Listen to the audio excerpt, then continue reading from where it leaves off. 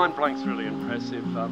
What Ali's doing is fantastic. They talk about early intervention with depression, and this is great because it's targeting youth, and it's using interactive theatre to get them involved and start talking about it. And I think the best thing is that it starts a conversation with young people. And the feedback that we're getting from the research is that they're going away and they're talking about it, which is huge success. Early intervention is most important, and this is what we believe in at Mind Blank. We believe in getting the message across, breaking the taboo, getting those barriers down, and actually making these kids realise that what they're suffering, some of them, is not just something that they're going through themselves. It is something that's going through a lot of people's minds, and that we're here to show them that there is a way out.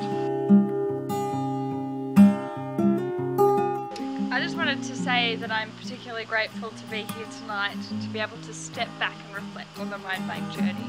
Today is a milestone that is not only the launch of our SCUBA initiative, but it's also a milestone of 1.5 years since we've been incorporated.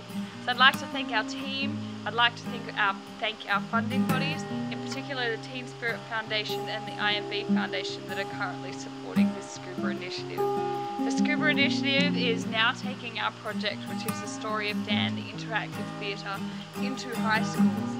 When we're hosting to 150 to approximately 200 audience members twice in one day.